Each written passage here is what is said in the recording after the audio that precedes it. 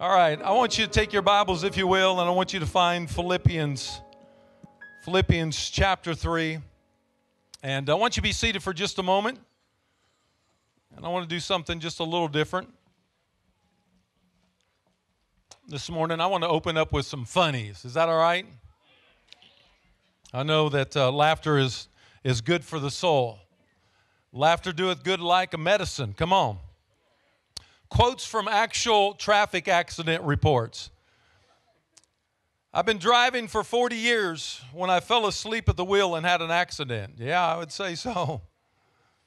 My car was legally parked as it backed into the other vehicle. The telephone pole was approaching fast. I attempted to swerve out of its path when it struck my front end. The guy was all over the road. I had to swerve a number of times before I hit him. I thought my window was down, but I found it was up when I put my hand through it. Just some funnies to kick off this morning. I was thinking about graduation this week and their incredible journey getting to graduation day. We often look at that accomplishment, but there is a lot that leads up to the moment. And I really want to honor our graduates today. We took time out to recognize them, but this message is dedicated to them, and it's applicable to all of us, but I really want to speak to them today. And definition of graduation is a mark on an instrument or vessel indicating degrees or quantity, the award or acceptance of an academic degree or diploma. So graduation to me means measured progress, something noticeable, something measurable. On this yardstick are marks of graduation, and we always focus in, when we look at a yardstick or ruler or measure, we focus on the large numbers, the 1 and the 2 and the 3 and the 4 and so on and so forth. But there are these little marks in between, increments, like 1/4 and 1/8 and 1/16 and 1/32 and 1/64. All of those are important, and they show signs of moving, right? They show signs of actual measurements.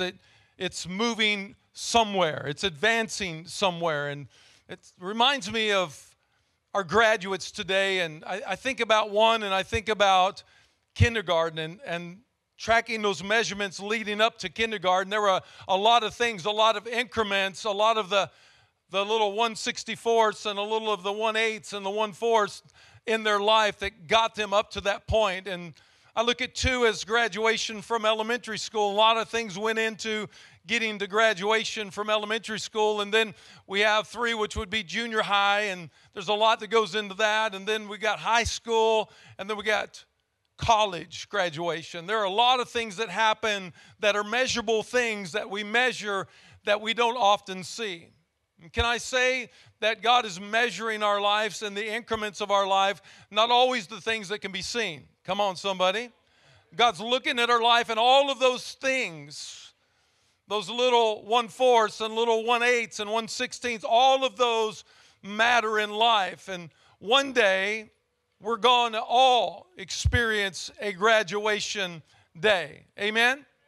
One day we're going to graduate, and it matters how we live our life, not only in the big things, but in the small, measurable things that lead up to those moments in life. 2 Corinthians 3:18 in the New Living Translation says this: "So all of us who have had that veil removed can see and reflect the glory of the Lord. And the Lord, who is the Spirit, makes us, listen, more and more like Him as we are changed into His glorious image." More and more, each graduation glorious. Sometimes you see enormous changes, and at other times you just see small incremental changes.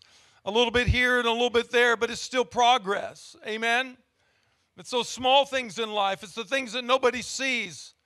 that's going on in your life, the progress behind the scenes, so to speak, where God is watching and God is looking, and we're not focused on the big things. It's what happens in our life, not in the shining moments, but in the moments that are behind the scenes, behind where God's looking at in the closets of our life. That those things where other people would say, I wonder if anything's really going on, and really there is things going on. It's those times when you are alone by yourself and nobody sees and you're praying.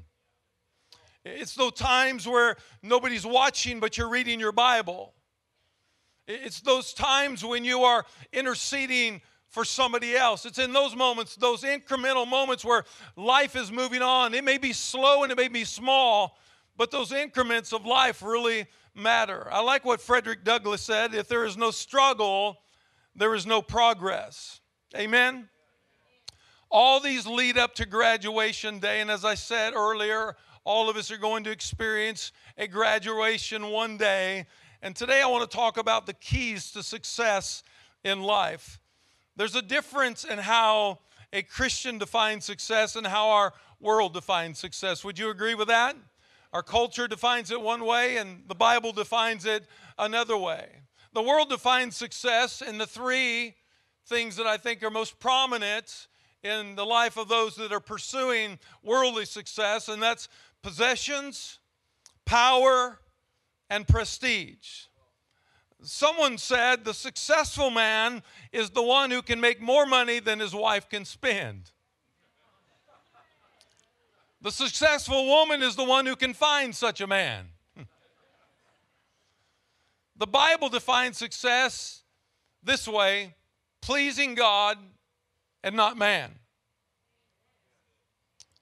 So real biblical success is, am I pleasing God? Am what I'm doing pleasing to the Lord? And I think all of us have to look introspective of our lives and ask ourselves that question from time to time. Lord, am I being pleasing to you? Because if you study Matthew 6, you find out Matthew 6 is all about pleasing the Lord. It's not about getting the applause of man. It's about getting the applause of heaven. It's all about doing what God's asked us to do. It's all about moving forward. It's all about pleasing Him and glorifying Him and acknowledging Him and recognizing He is the reason you and I exist. Without Him, we wouldn't be here. Aren't you thankful for the Lord this morning? Now, I believe the two greatest people who ever lived outside of the Lord Jesus Christ is Moses and Paul. And this morning, I want to glean from Paul in Philippians. And I want you to stand, if you will, in honor of the reading of God's Word this morning. And I think Paul gives us some keys to success in life, and I want to share them with you this morning and get them in your spirit and in your heart. And when we do that, I think you'll understand what real success is. There could be 5 or 6 or 7. I'm pulling out of the passage, out of the Word this morning that Paul teaches us. And I think Paul was a great man of God. And some of the things that I will share with you this morning concerning the life of Paul, you would think, well, this Paul who wrote 2/3 of the New Testament, this incredible, wonderful man had it all together. Can I tell you, he didn't have it all together. This one that named Paul, who said, the things I shouldn't be doing, I end up doing. And the things I should be doing, I'm not doing. This is the Apostle Paul who wrote 2/3 of the New Testament. But he gives us, I believe, some keys this morning that if you'll grab a hold of, put them in your life, and pursue like he did, I think you'll find success in life. Philippians chapter 3, we'll begin reading at verse 7. But what things were gained to me? Now, Paul is talking about his confidence in the flesh. He's saying prior to that, if anyone has confidence in the flesh, I have it. Circumcised on the 8th day of the stock of Israel, of the tribe of Benjamin, a Hebrew of Hebrews, concerning the law, a Pharisee, concerning zeal, persecuting the church, concerning the righteousness which is in the law, blameless. Now listen, but he says, but what things were gained to me, these I have counted loss for Christ. Yet indeed I also count all things loss for the excellence of the knowledge of Christ, Jesus my Lord, for whom I've suffered the loss of all things, and count them as rubbish, that I may gain Christ, and be found in him, not having my own righteousness, which is from the law, but that which is through faith in Christ, the righteousness which is from God by faith, that I may know him. Here's where I want to get. That I may know him and the power of his resurrection and the fellowship of his sufferings, being conformed to his death, if by any means I may attain to the resurrection from the dead. It's worth repeating. Paul's greatest desire in life, that I may know him and the power of his resurrection and the fellowship of his sufferings, being conformed to his death, if by any means I may attain to the resurrection from the dead. Not that I have already attained or am already perfected, but I press on, that I may lay hold of that for which Christ Jesus has also laid hold of me. Brethren, I do not count myself to have apprehended, but one thing I do, forgetting those things which are behind and reaching forward to those things which are ahead. I press toward the goal for the prize of the upward call of God in Christ Jesus. Powerful admonition from the Apostle Paul of his desire in life to know Christ in the power of his resurrection and in the fellowship of his sufferings. Father, thank you this morning for your word. I pray that you'll hide me behind the cross one more time. Anoint my life. Anoint your words so that as I speak this morning, they might be an oracle from heaven. I pray, Lord, that you'll help us wrap our minds around the passage. I pray you'll help us gather the keys that are essential to living a successful life, not as the world deems success, but what you deem as success. And Lord, we'll praise you for it all in Jesus' name. And all of God's people said, amen. Let me give you quickly this morning 4 keys to success in life. Number 1, you need to develop a personal relationship with Jesus. That's what Paul said his greatest desire and ambition in life was, to know Christ. You would think that Paul already knew Christ, but he wasn't talking about just a knowledge of who Jesus was. He's wanting to know him on an intimate basis. And Paul wanted to know 4 things. Number 1, he wanted to know him personally.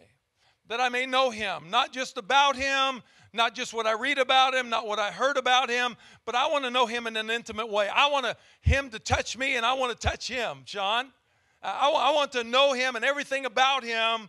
And this Apostle Paul, who wrote, as I said, 2/3 of the New Testament, this incredible man of God, says, I want to know him. Well, he wants to know him in an intimate, personal way so that he can have conversation with him, so he can hear from him and experience him at a level just knowing about him. How many of you know there's difference between knowing about someone and knowing them? Now I know Alec. I know about him, but I know him. I have a personal relationship with him. I know a lot about his life. He knows a lot about my life. There's a personal commitment to knowing each other, not just about each other. Some of the people in the house I know about, but I really don't know you on an intimate way. Paul is saying, I don't want to just know about Jesus.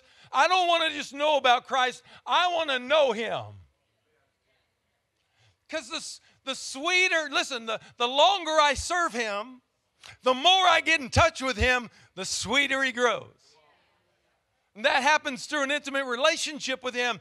God and I have some intimate conversations.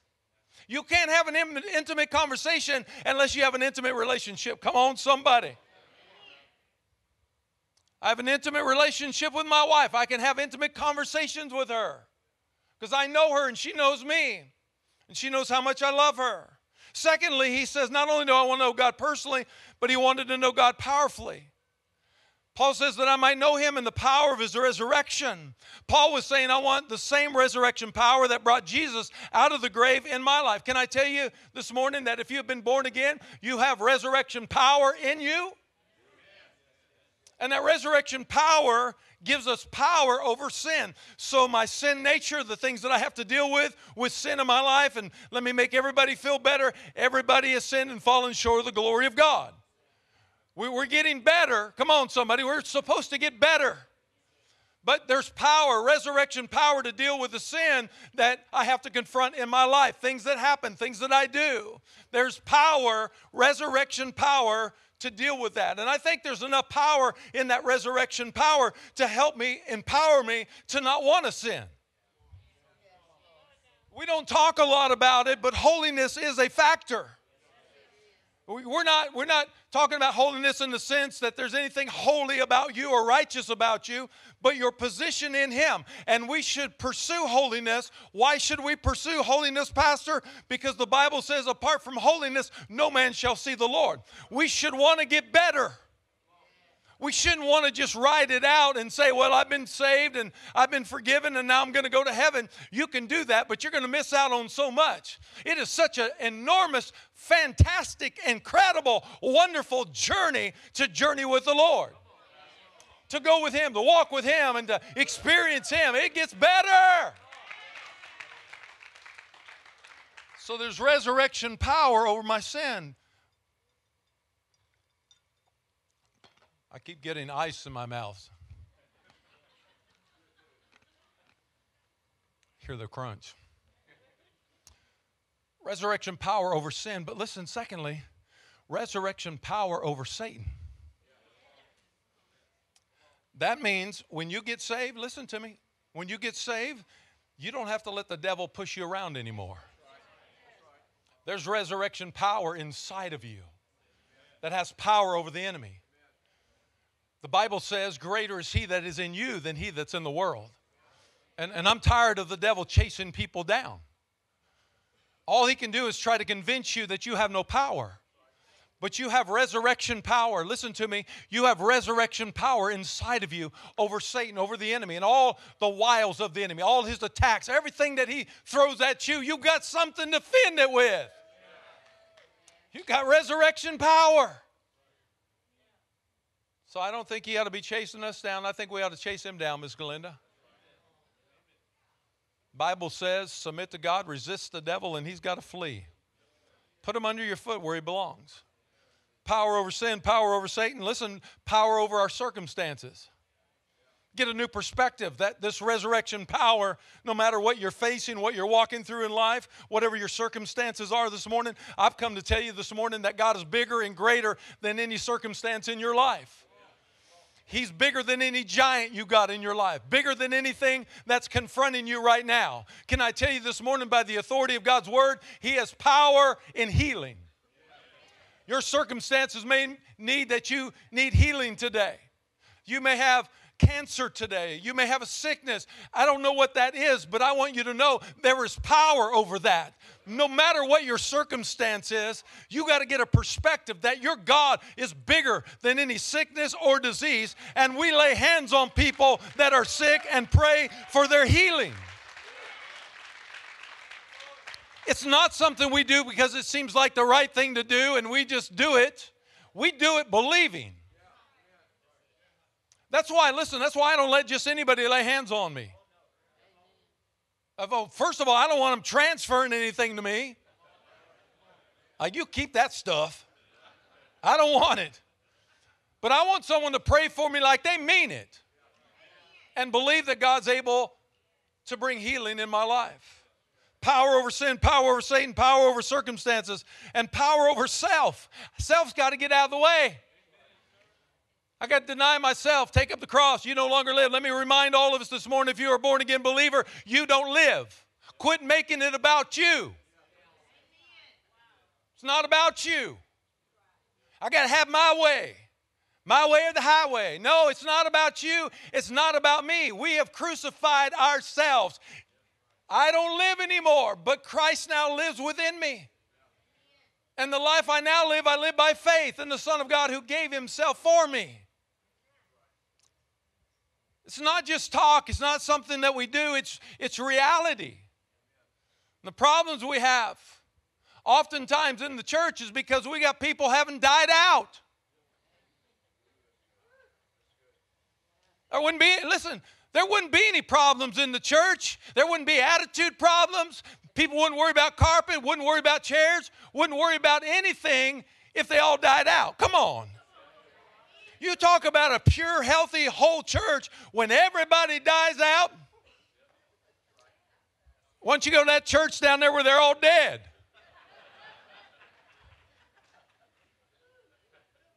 But alive in the Spirit. Come on. We got an alive church. We're alive. Come on.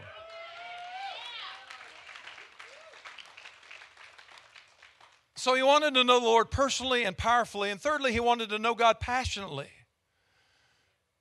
Philippians 3 says, look, and the fellowship of his sufferings. He wasn't going to the cross again. He wasn't saying, I'm going to die on the cross again. I'm going to suffer with him. No, he's not going to the cross again. But what Paul is saying, that same passion that drove Jesus to the cross, I want some of that. I want some of that passion. I want to be that concerned about the lost. I want to be that concerned about people making it to heaven. I'm willing to die. If I was the only one, he would have died for me. Nobody takes his life from him. He gladly lays it down. I want that kind of passion that says, Jesus, crucify me, get me out of the way. I'm ready to win the world for Jesus. I want that kind of passion. How many like being around passionate people? Yeah. I don't want to be around dead people. Well, dead to self, yes, but not. I want passionate people to be around. Our congregation is very passionate about worship because we have a passionate worship leader. We have passionate people. Passionate leadership creates passionate people. And so Pastor Ted's not up here just giving you a little homily and sending you home. I'm interested in knocking a little bark off every Sunday. Come on. Paul says, I want to know God passionately. And then, fourthly, he wanted to know God preeminently.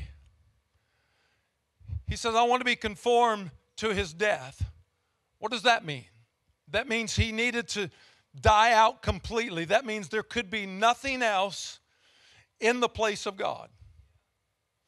That means Jesus doesn't want a prominent place in your life. He wants to be preeminent in your life. He doesn't want just a place in your life. He wants to be first and foremost. And when you die to self, a natural thing happens supernaturally, and that is God rises to the top. Make God your priority, and he'll prioritize everything else. And there'll be times where 3 needs to move to 2 and 2 needs to move to 4. But he'll prioritize that, but he's got to be preeminent in our life. Paul says, I want to die to the point where he is first and foremost. I think Paul achieved that. You don't go to prison, you don't go through all the things he went through without experience the preeminence of Christ. Come on. Can you honestly say this morning, Jesus Christ is preeminent in my life? Well, Pastor, I'm not certain whether I can or not. Well, that's a great place to start with honesty. It takes a lot. It takes a lot to give up your rights. Marriage, you give up rights. It ain't all about you, sir. It ain't all about you, ma'am. You got to give and take in marriage. Come on, somebody. If you're going to have a healthy marriage, you got to learn to communicate. But you can't be the one that's always doing the talking. Sometimes you need to just shut up and listen. Some of y'all, oh, help me, Jesus. Some of y'all are just a little silence away from having a great marriage.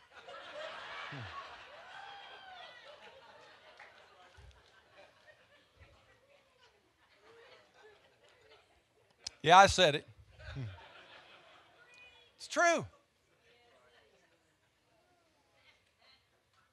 Paul told us his greatest desire and motivation was, I want to know him. So the first key is to develop a personal relationship with Jesus. Number 2, you got to decide to never get complacent or comfortable. Not that I've already attained or am already perfected. You must see where you are to get to where you need to be. Even the Apostle Paul did not think that he knew the Lord Jesus personally, powerfully, passionately, and preeminently as he should. That ought to be an encouragement to us. The Apostle Paul was basically saying, I still need to grow.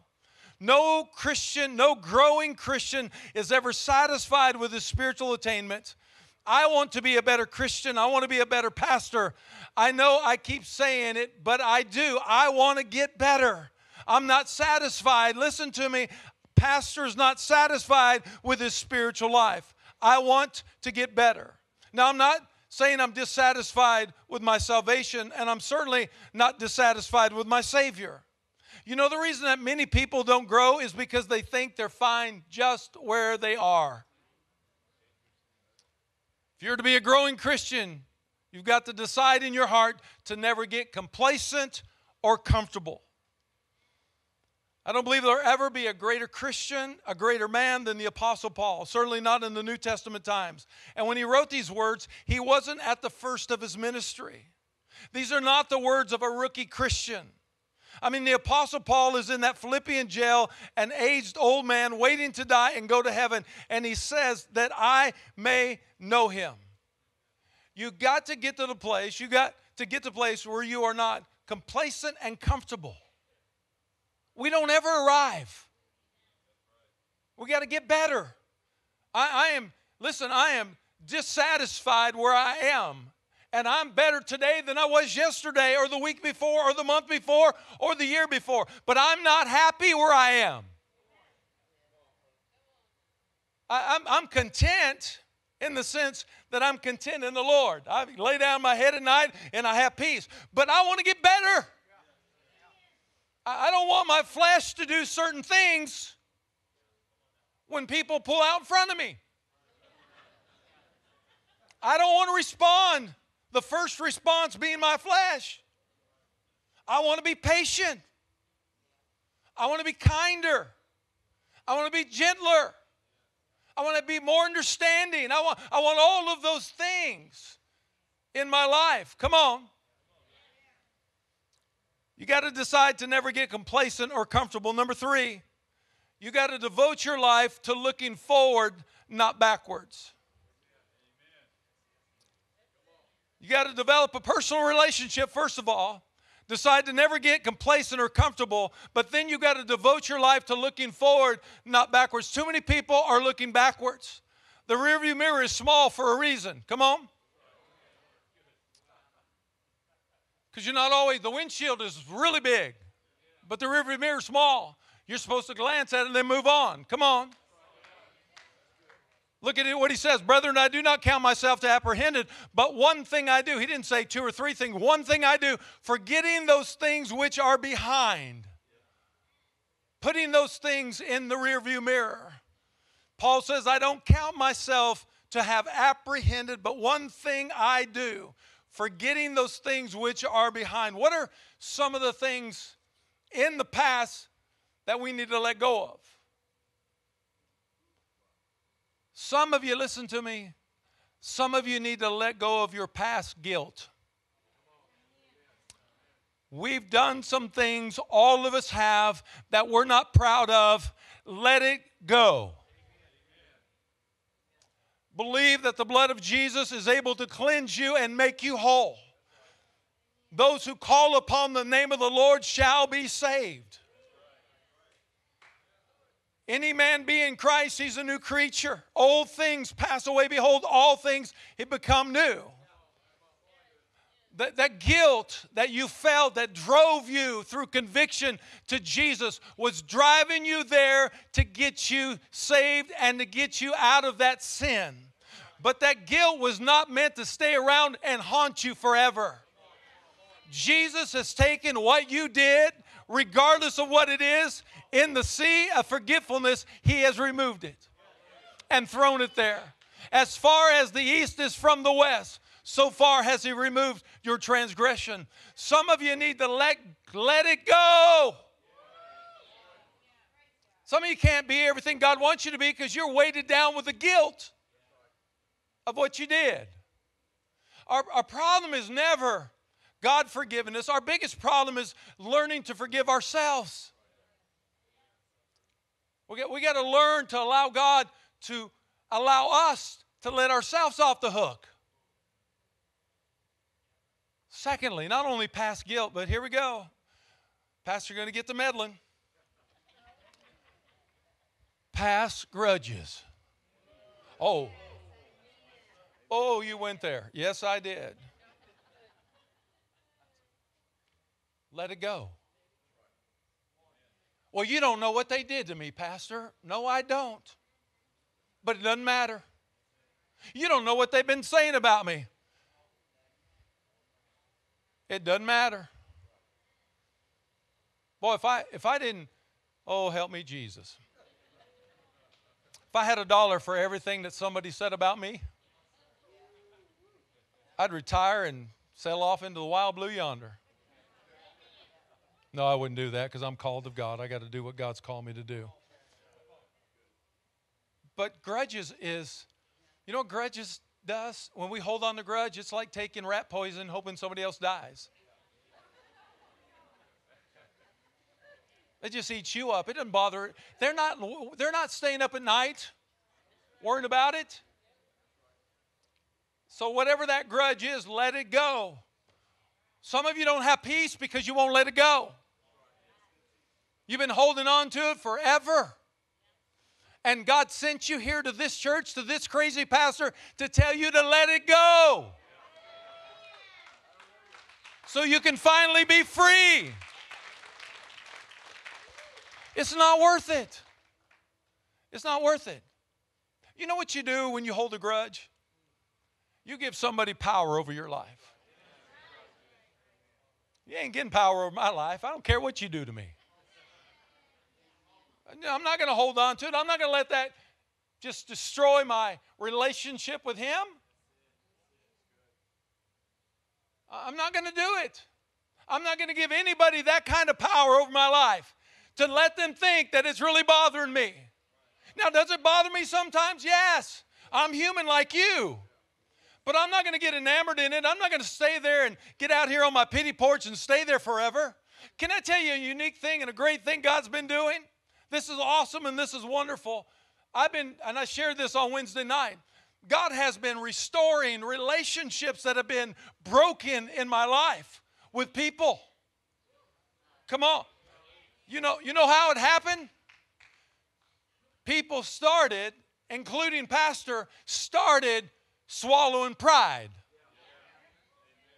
And deciding life's way too short for that. And now we text, call, love you, man, hope things are going great, encouragement and things like that. Where once it was divided, there was no conversation for many years. You talk about the power of God. God, and I believe in these last days, God is restoring relationships, but you're going to have to be the bigger person, and you're going to have to let it go, and you're just going to have to pick up the phone and say, listen, whatever was between us, I'm sorry for my part. You don't have to own their part, own yours. And it takes two. Your marriage problem isn't just him, ma'am. And your marriage problem isn't just her, sir. It takes two. You just got to talk. Some of you are so mad at each other you won't even talk. Oh, I thought this was going to be a success sermon. It is. It's going to be real successful if you listen and apply it. Marriages are going to get healed. Pastor talking about the key to successes, and we had a marriage revival. Hallelujah. Past guilt, past grudges, and then past glory. Those shining days are wonderful. And listen, yesterday's home run doesn't count in today's ball game. Salesman of the year was last year. We want to glory in this, and we're just pulling up our trophies and showing all that. Get over it. It's great for the moment. It's an accolade. I think it's important. But you can't live off past glories. You need some new moves of God in your life.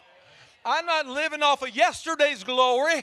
Hey, listen, A few years back when my mama got saved, it's been many years now, but when my mama got saved, one of the most glorious days of my life, I was preaching on a Sunday morning when my mom answered the call to the altar. I saw her back in the back, and she was weeping, just tears flowing down her.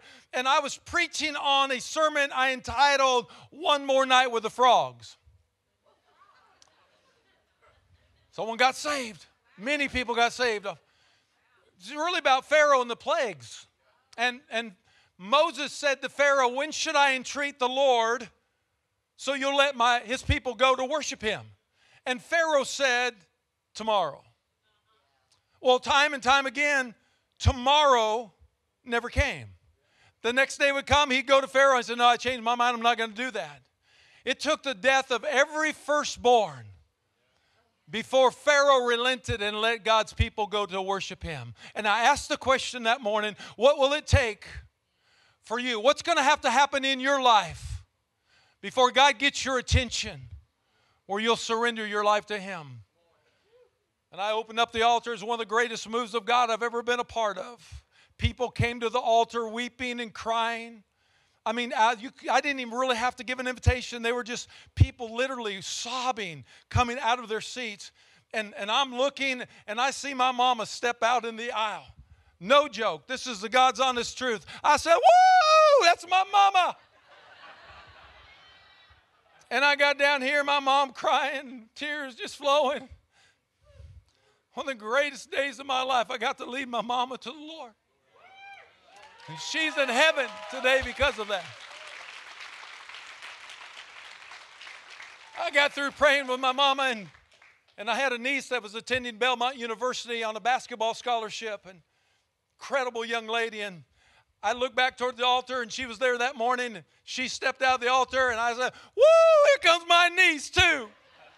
And it was one of those moves where God just poured out his Spirit, and I led her to the Lord. And she's a faithful Christian in Clearwater, Florida, serving the Lord. And I'm thankful, but I'm not living in there. I'm not living in that past glory. I'm thankful for it. But I'm looking for a new move. I'm looking for another Shekinah glory being poured out in the house. I'm looking for a move of God where God can do what he wants to do. Change our lives. And he says, in reaching forward to that which is ahead, Paul said, this one thing I do, I move forward. It's time for us to move forward. Amen. Then the fourth thing, and I'll close with this. The fourth key is to determine to never give up. Look at verse 14. I press toward the goal for the prize of the upward call of God in Christ Jesus. The word press means to relentlessly pursue. You can't have a take it or leave it attitude, and you can never give up, and you can never quit. Let me tell you something about a race. I don't care how far ahead you are. If you quit before you reach the finish line, somebody else is going to win the race. The Apostle Paul, do you know where he wrote this? Paul was in prison. I mean, he's an old, broken down man. He's in prison waiting to be beheaded. And he's still running like this with all of his might. If you could have seen that body stooped over, squinty-eyed, scars all over his body, 195 stripes laid on him. He had fought with wild beasts. He'd been stoned and left for dead, let down over a wall in a basket, fasting, all of these things. There he is, this little old Apostle Paul in prison. But he says, I'm pressing onward to the goal of the call of Christ Jesus. With all my might, he says, I'm running for the goal. And he's still running. I'm talking to some soul winners. You were once soul winners, but you're not soul winning anymore. I'm talking to some tithers who were once tithers, but you're not a tither anymore. I'm talking to some prayer warriors who were once prayer warriors, but you're not a prayer warrior anymore. I'm talking to some workers. You were once kingdom workers, but you don't serve and work anymore. Don't be a quitter. Keep running your race. Keep your faith intact until you cross over the finish line. It's important to never give up. 4 keys to real success in life. Develop a personal relationship with Jesus. Decide to never get complacent or comfortable. Devote your life to looking forward and not backwards, and determine to never give up. That is the ingredient. That is the keys to success. Christian success. And what it means to be a Christian. I want you to stand to your feet with me, if you will.